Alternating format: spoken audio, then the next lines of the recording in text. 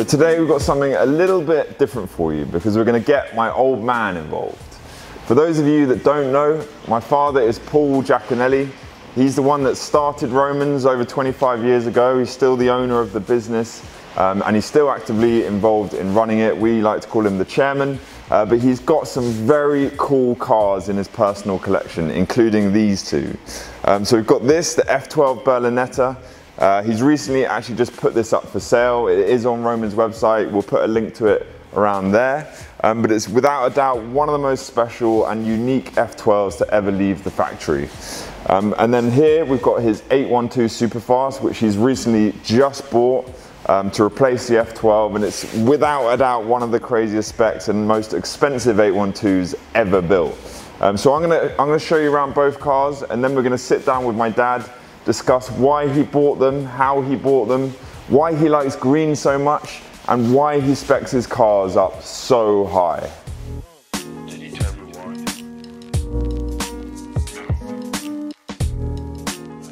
Okay, so I'll walk you around the F12 first. So this car has been part of Ferrari's personalization program, so it's got lots of unique touches.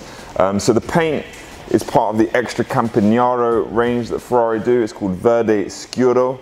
It's the same paint that's also on the 812 Superfast. But what is distinctive to this car is obviously this factory painted stripe. You can see that it's a paler green to the outside color. It's called Verde Chiaro. Personally, I think it works really well.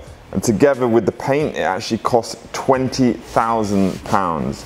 So not cheap. I reckon it's probably the only F12 in the world that has that combination. Onto the wheels, because these are unique as well. Yes, they're the 20-inch forged rims that Ferrari do as an upgrade, but if you look closely, you'll see all the front of the spokes are painted in green to match the body color of the car. Obviously not a wheel you want to curb. So this car's got the Scuderia shields, which are an option, but another unique thing on this car is the carbon fiber underdoor covers. So if you look closely, you'll see all the carbon is tinted in green.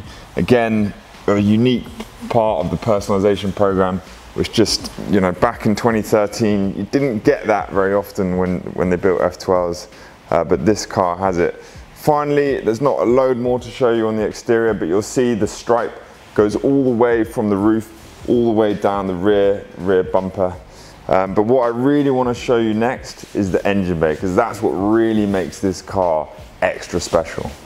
This engine bay is incredible. Now, I've been with my dad in this car at car shows when he literally lifts the engine bonnet and people just swarm around this engine bay.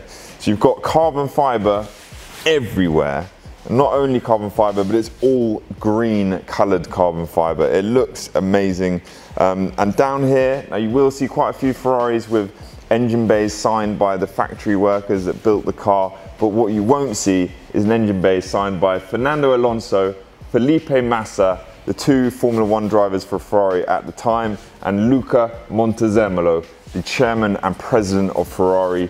That is something money just cannot buy.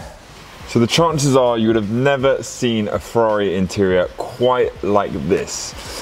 So first off, the colors. So you've got Sabbia, you have Sabbia seats, Sabbia on the lower dashboard, Sabbia central tunnel. You have a little bit of Sabbia on the doors as well, and that's combining with Cioccolato.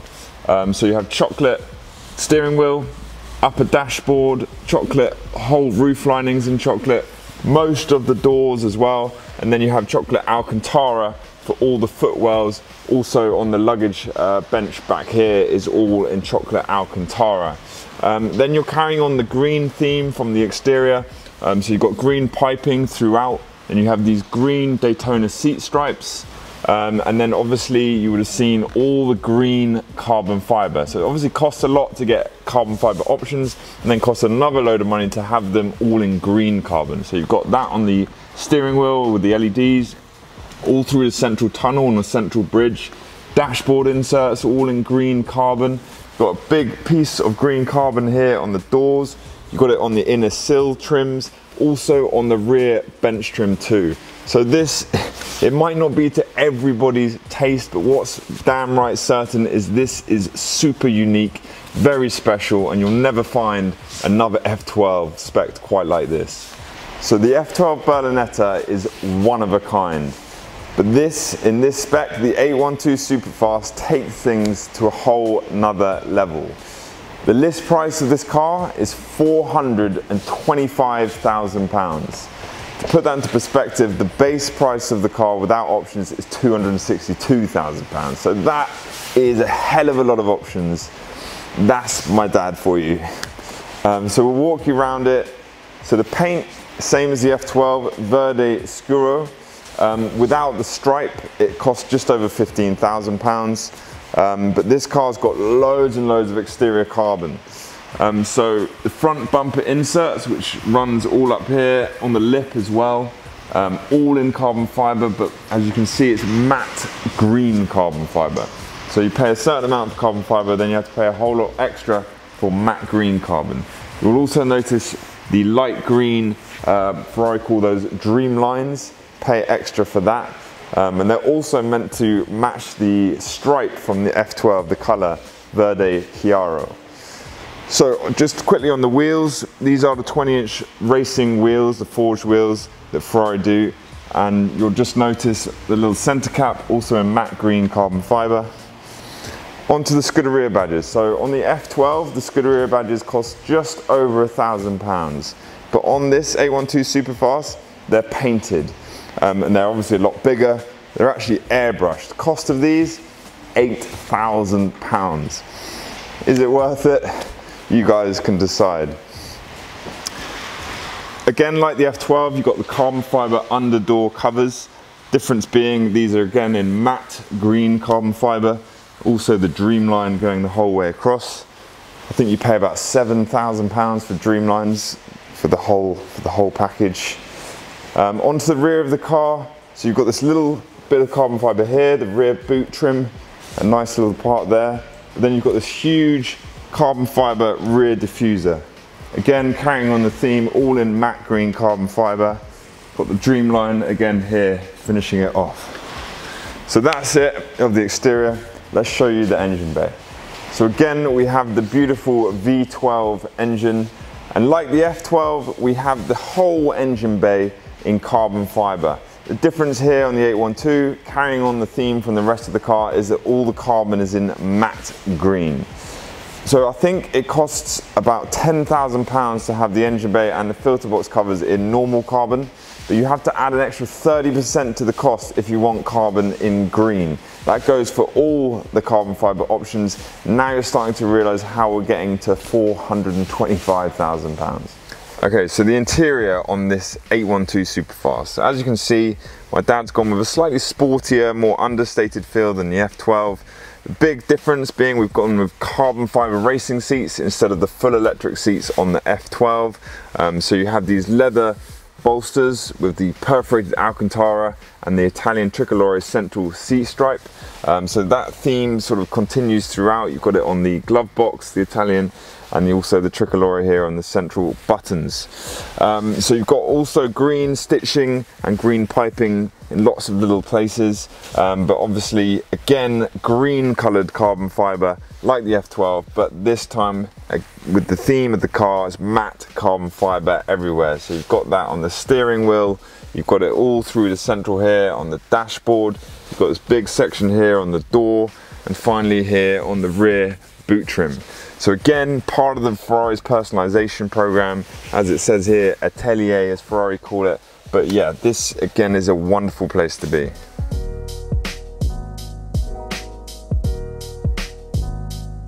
So Dad, it's pretty unusual for you to keep a car longer than a couple of months. You've had this F12 for just over 2 years, and I know you're planning on keeping the 812 for a while.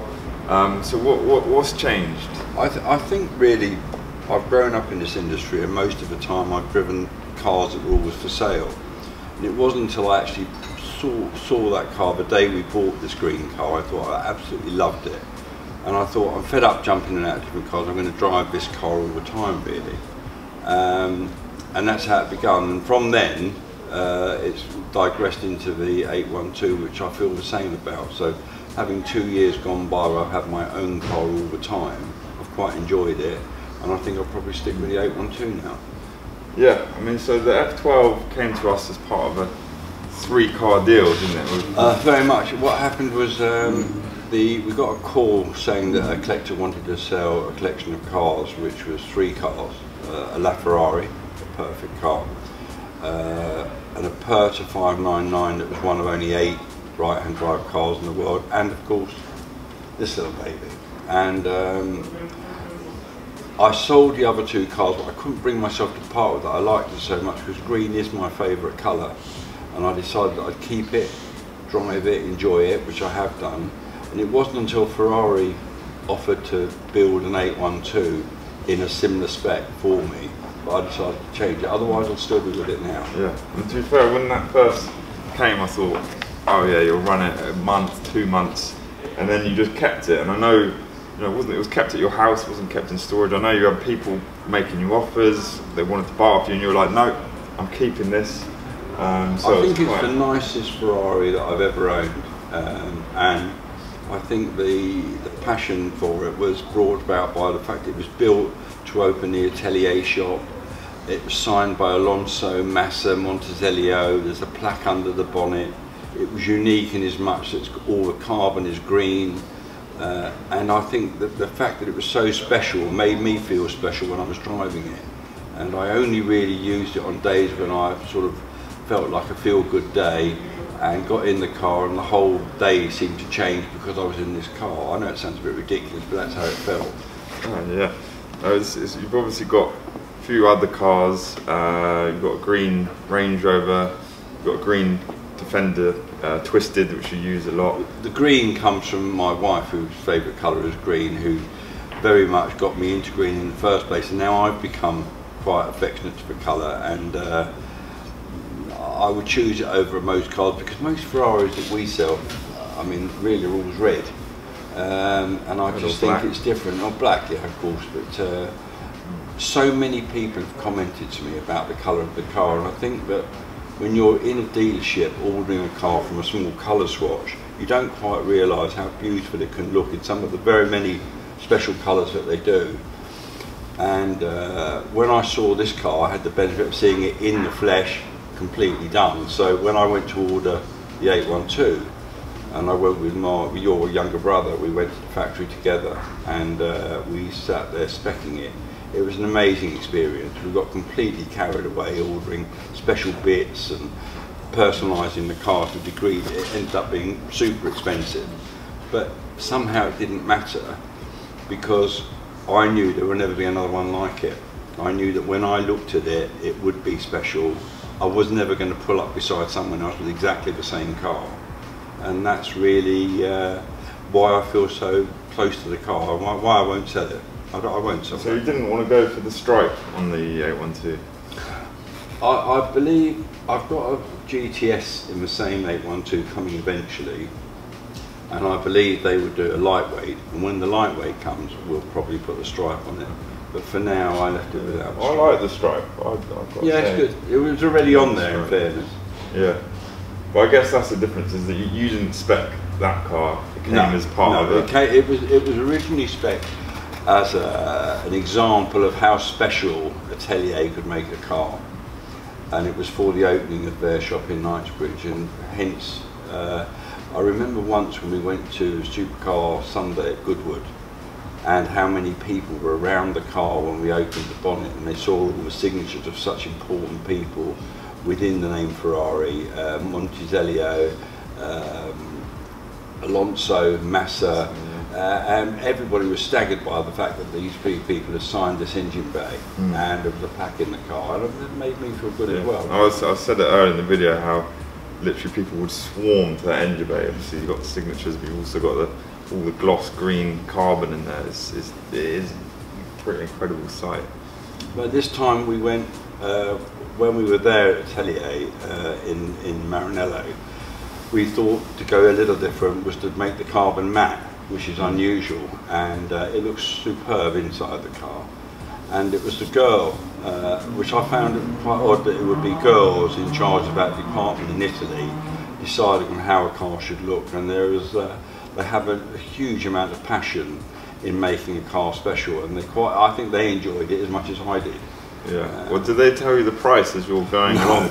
No, that bit comes as a shock 2 months later.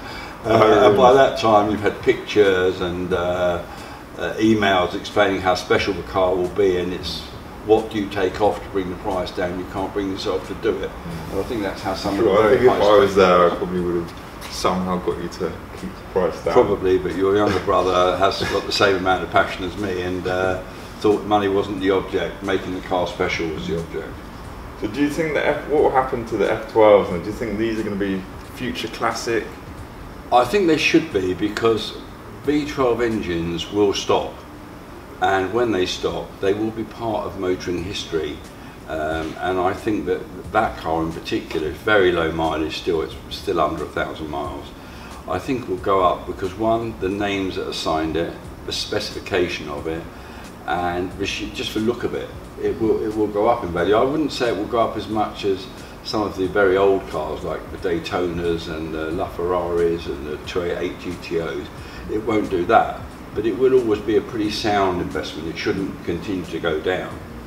And I think that, you know, the F12, the 812 I should say, will probably be the end of V12 engines. Yeah, well, let's say after the 812, obviously you've got the convertible, then you've got the lightweight version. They reckon that will be I think it's probably true. I mean, there's no guarantees, but I think that will be true. And at that point, you'll see these figures toughening up in price. Yeah, yeah, because the next one after that is the SF90, which is hybrid. So I think that's going to be. I'm not really a hybrid person. I'm not, you know, I don't know. Perhaps I'm too old, but I think that a V12 engine. I think this car is for a young man and an older man. I think some of the Ferraris, the pieces and things are for people that are much younger. This is like a man's car. Yeah, it's a gentleman's car, but I know quite a lot of young guys that have got F12s as well. It's still a cool car, and I think with the shape and just the whole look of it, I think the F12 will be sort of a future classic. The 812, I think, took a little bit more. Well, it's more sort of defined, isn't it? It's a little bit more. I think when you get in it, the thing about that car is a very good friend and good customer once told me, when you know a car is special is when you're driving it and you're so excited that your toes curl up as you drive it because it's so exciting to be in. And for me, that's exactly what that car does. When I get in it, I feel good. I feel like I need to be smart when I get in it. And my toes do curl up as I drive away, and I hear the noise and I feel the power. It's a great feeling, and it's a feeling that I've only ever got from Ferraris. But you get that in the 812? Yeah, I get exactly that feeling. It's a very hard drive. If you said to me which of those two cars is the best, I don't know. They look very similar, they drive very similar. One's a later model than the other one's got the signatures. I don't know which is the better car. On one day I would say it was this car, and on the next day I'll say it's that car, so I really don't know the answer. Not honestly, anyway. I remember the day you picked it up, because it went for full PPF at NVN Motorworks, and you drove it back in the pouring rain. Oh. I remember you coming back and saying, I'm not sure about this car. Yeah, like, you thought you were going to die in it. It was because I was driving down the motorway, the M25, and it poured down with rain, and I couldn't remember where the wiper switch was, and I couldn't sort it out as I was driving on, getting used to the car. But when I got back and drove it the next day in the drive, I thought, my God, it's amazing. Yeah, secondly you're like. But I did feel that with that car, and I still do, and I'll be sad when it goes. I mean, I'm looking forward to meeting whoever's going to own it next, and hope they enjoy it as much as I did. But if it wasn't for a space and ultimately money, I would keep them both. But they are a bit similar. Yeah, you're not exactly making money on that car. No, not but at all. But it's very much available, and I'm sure someone will buy it. Hopefully so.